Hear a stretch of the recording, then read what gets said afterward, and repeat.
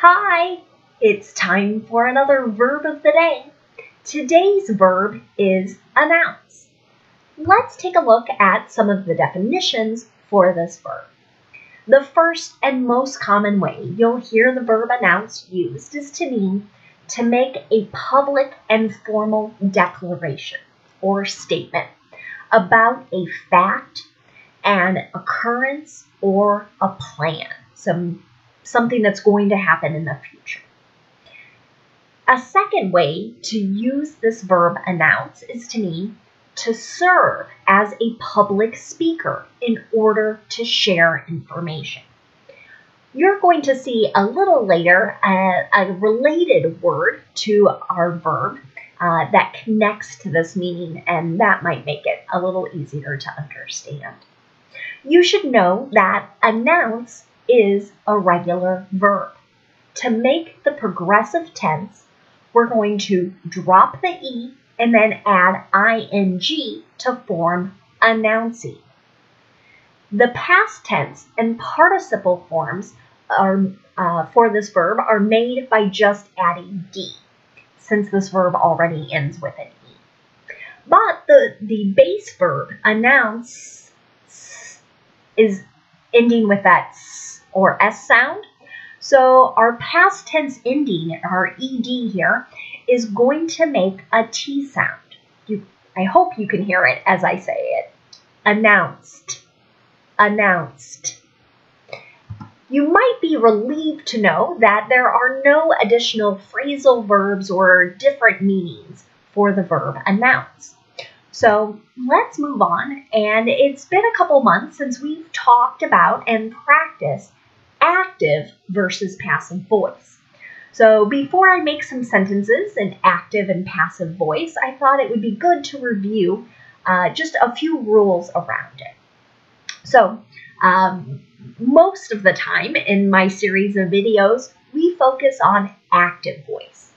And you can tell a sentence is in active voice because it is beginning with the person or the thing that is responsible for the action.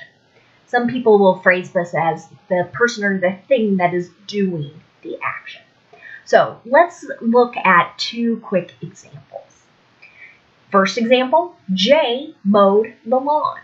Here we know that Jay is responsible for the action of mowing.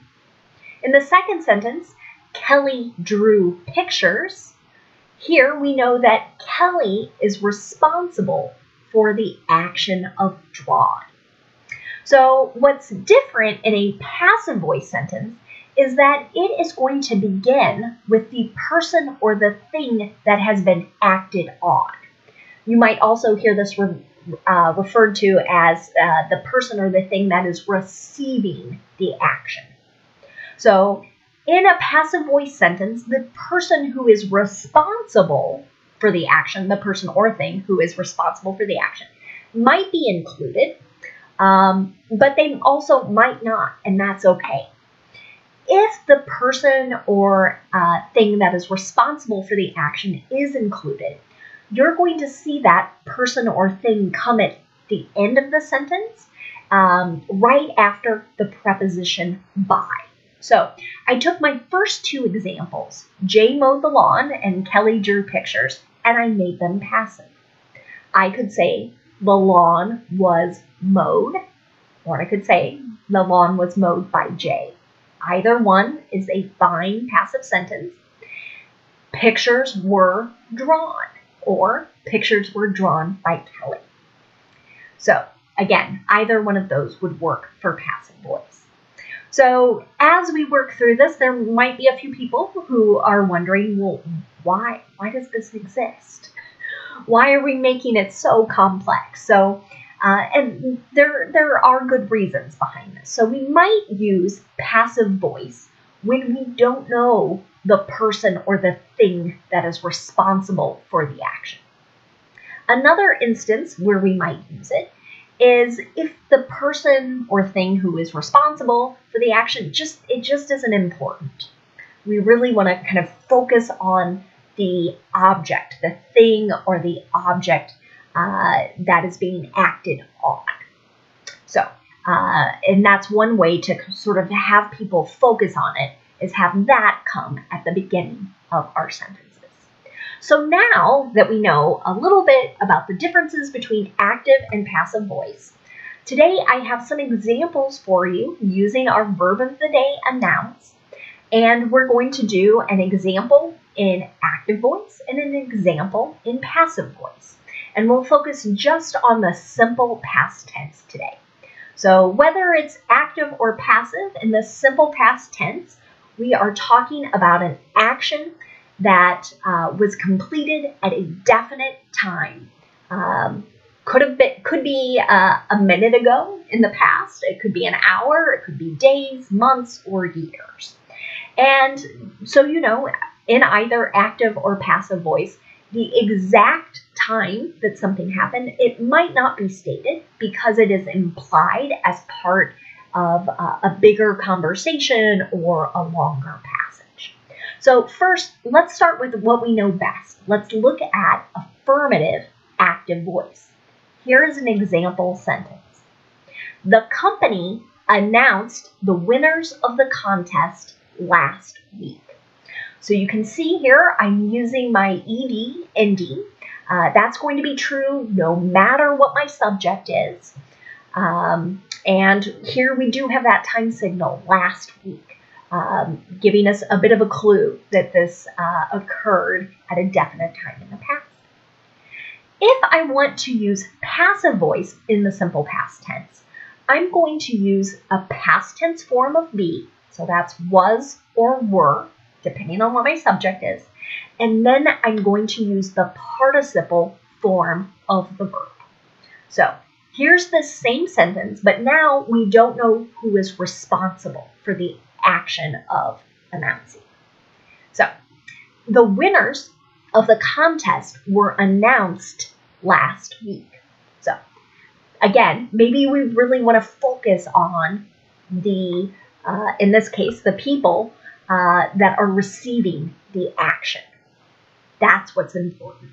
So that might be a reason someone would use the passive voice. Next, let's look at negative sentences. And we'll start by looking at the active voice example first. The city didn't announce a timeline for building the new courthouse. So here, to make negative simple past tense, I'm using did not, and I use the contraction form. As a native speaker, that feels very natural to me. But if it's easier for you to say did not, that's fine. No one will misunderstand you. And then I'm using the base verb to describe this action that wasn't actually completed at a definite time in the past. So if I instead want to make this passive, again, I'm going to use a past tense form of be, then not. And again, as a native speaker, you might hear me use weren't or wasn't. And then we'll use the participle form of the verb. So here's the same sentence, but this time in passive voice.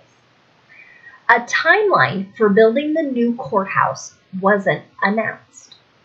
And again, it could just be obvious that who is responsible for making this announcement. So it's another reason someone might instead use the passive voice. Finally, let's look at making yes or no questions in the simple past tense. In the active voice, I'm going to start with did, then I'll have my subject, and then the base verb. Here is an example. Did the Department of Public Health announce the number of new COVID-19 cases earlier today? If instead it's sort of implied, well, of course the public health department is communicating this information, I could use the passive voice. And here I'm going to start with my past tense form of be, so was or were. Then I'm going to have that object, what is in this case, what is receiving the action, followed by the participle form of the verb. Were the number of new COVID-19 cases announced earlier today? So finally, let's take a look at some words that are related to our verb announce. The first word we're going to look at today is a noun. It's announcement. It can have a couple different meanings. The first is just a public statement about a fact, an occurrence, or a plan. So here's an example. The flight attendant is going to make an announcement.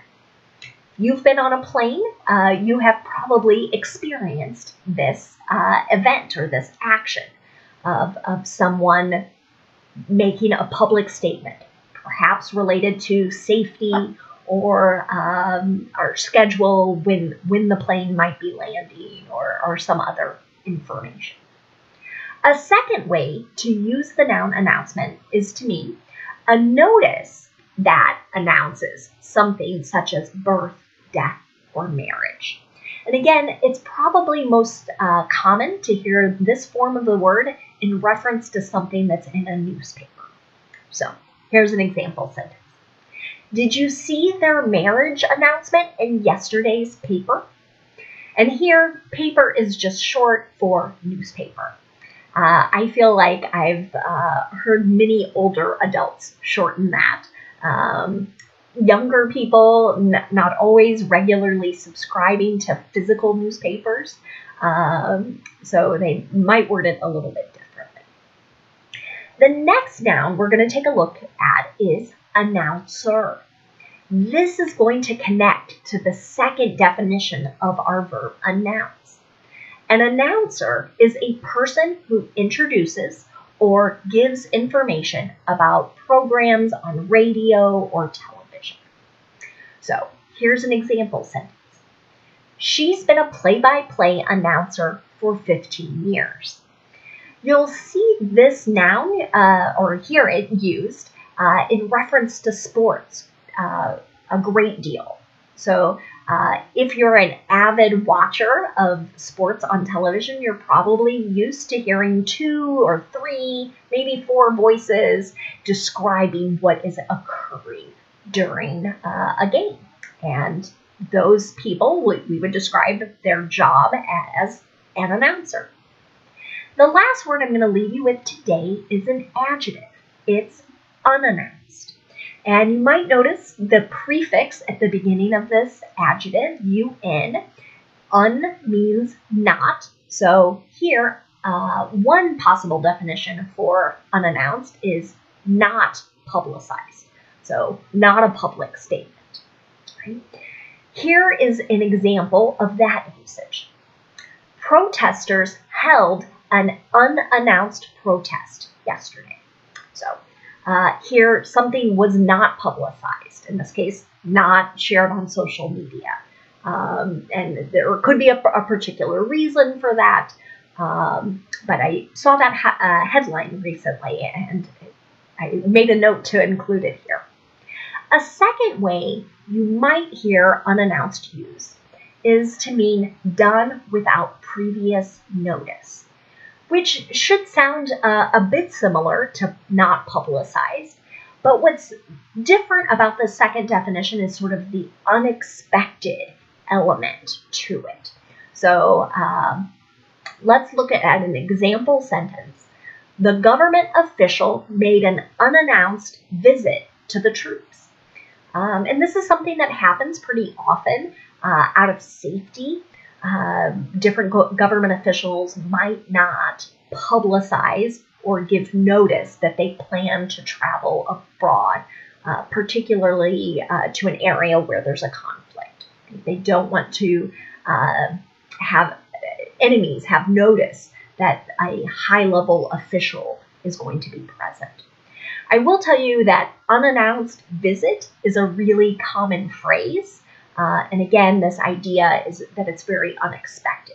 So the people who are receiving the visitor or visitors might be a little surprised or shocked. Thanks so much for watching today's video. I hope you have a great day.